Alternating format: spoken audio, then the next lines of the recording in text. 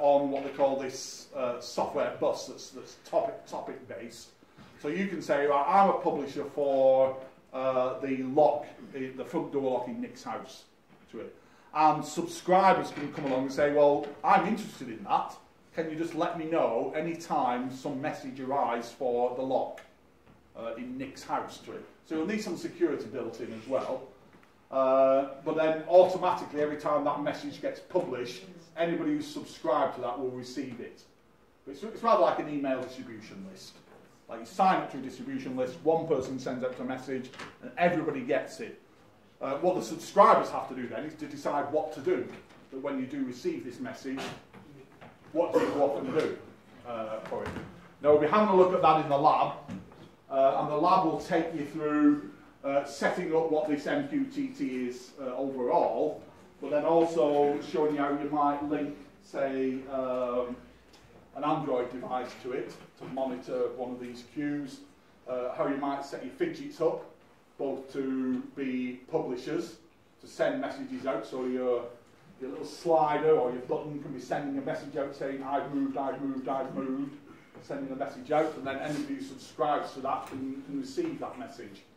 Or a motor subscribing to that slider message going out. It's a very nice technique, but it's just different to setting up the database. And if you're going to use this approach, which is the approach that is really used by IoT devices, it means abandoning the database approach to use it. So that's just what's, as I say, going on in the lab sessions this week. The other thing that's going on today, to sort of finish off for the last sort of 15 minutes or so, last week we were looking at a bit of intelligent processing on the devices, so that perhaps they could send out a summary of what they were doing rather than just streaming out piles of data. You would just perhaps sort of send a summary of what's going on to it there. We didn't really look at what's called the semantic technologies, the meaning of what's happening out there. We've looked at what sort of operating systems, protocols that are used between these nodes. We have here a sync node, which is typically a data collector for it, somewhere where all the nodes work through, and that sync node brings in the data and then perhaps sort of, as I say, perhaps sends out some aggregation of your data. Might be done at the sync node, might be done a bit of the processing in the actual nodes themselves to sort of work with.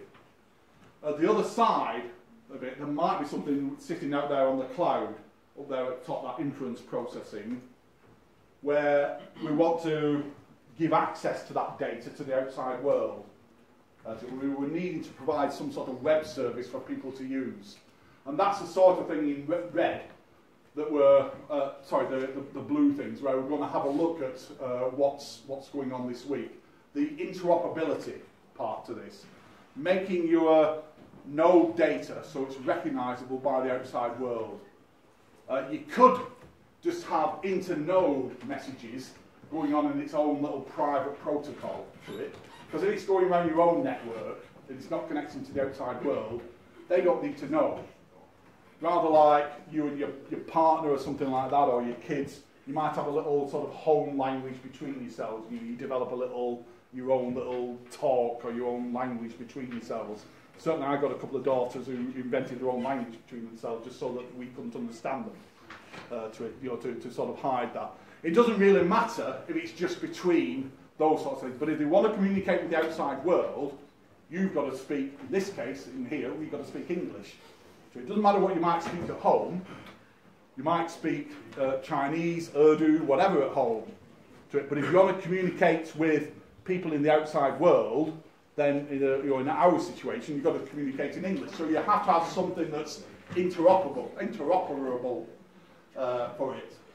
And so, depends on where you are. But certainly once you get past that sync node or onto the gateway to the outside, then you're into talking HTTP, and you're having to sort of talk a specific format for this. So all these things that are being more and more connected to the web, because everybody else talks a certain language, the things that are connecting have to learn to talk that language. You can't expect that whatever you invent is going to take over the world. It does happen. It does happen. People do release a protocol that suddenly everybody else takes upon. Anybody who's used BitTorrent, for example, if you use torrenting for file downloads, that was invented by one guy. He invented the whole BitTorrent protocol, and then all of a sudden everybody's making BitTorrent servers and clients, and people are downloading files, all using this protocol invented by one person. It's unlikely you're going to get into that situation. I'm not saying that you can't, but more likely that you wanted to speak what the world already speaks for it. Now that means working to a standard. It means working to an existing standard that people know.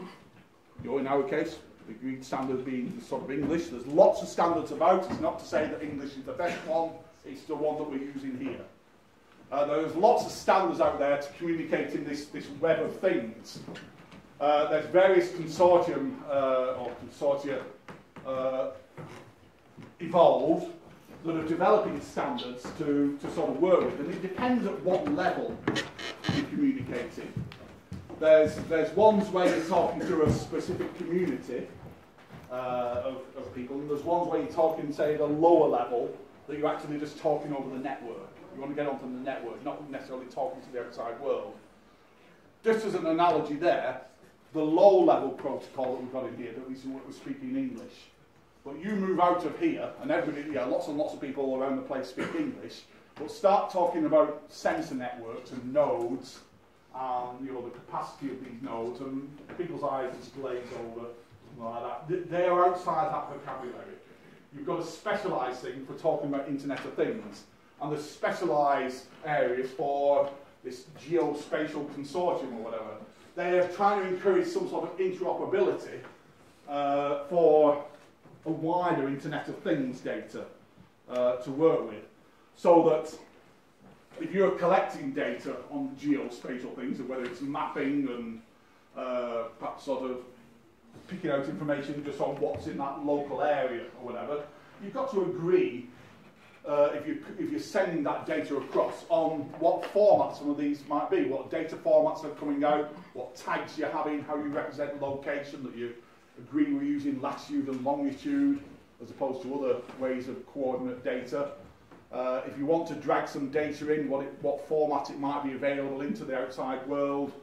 If you're looking for things, how you might sort of represent tags for it. So that if I just splurge that data out to you and said, okay, here's some data, can you just do something with it? Now, because we're in this class, then hopefully you might sort of realise one of those looks like a time inside it. 15, or by C. An intelligent guess might be that that's 15 degrees centigrade. But again, you're doing intelligent guesses there. You can't be sure that that's 15 degrees. It might be 15 degrees in zone C for it.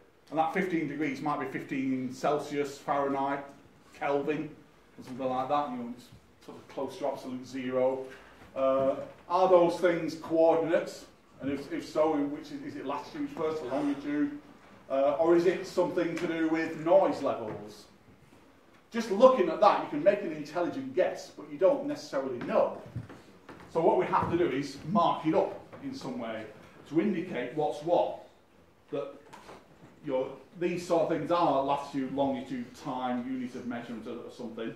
We need to indicate it to the sort of outside world. So it would be better if we could be specific and give something like XML as representations of that and say, right, this is a sensor reading with a value tag in there, a unit tag, a time tag, a longitude tag, so that somebody who's receiving that data can then know exactly what you're talking about. You say, okay, look out to that sensor reading, can you just identify something? Now again, when you're doing your assignment, when you're transmitting this data out to somewhere else, you may know what format the data is in. You may know that when you send out that value of 100.6, that it represents the angle to which to turn the motor. But if you send it off to somebody, some other remote machine, they've either got to know that that's exactly what you're sending rather than the temperature, and how to interpret it. So what we tend to do is to wrap it up in some sort of data wrapper, either XML or JSON, to indicate what that actual thing is. And that's where it's in the assignment, is say when you are communicating with the outside world, wrap it up in some way, either XML, the same sort of thing going through, or perhaps they're in JSON, and get that standard agreed by both sides. So you then publish that to your prospective readers and say, I'll be sending you something called a sensor reading with these tags inside. So in your assignment, you're going to have to decide what one of those sensor readings actually is. Now, currently, one of the things I've just suggested is that you have a name of sensor and a value for it. Now, if you want to send out a group of sensors, that becomes a bit trickier. You might have an array of them. You might want to include positional data in there, or time data that you're sending. That sort of part's up to you to decide in your assignment, but you do need some way of adding some meaning to your data. And that's what's meant by the word semantics. Semantics is about meaning. What does that actual sort of thing actually represent for it?